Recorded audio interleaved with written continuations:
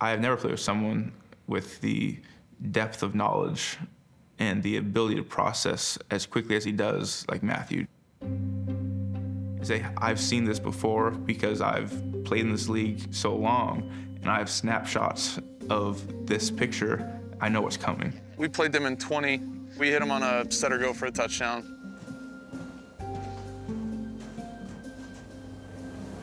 Opener 2019? Mm-hmm.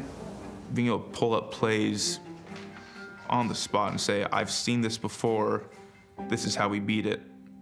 This was the time on the clock, the weather. This was what the wind was coming left to right here. You know, I threw it to this guy. He played football in a small town in Texas. He's a really good high school player.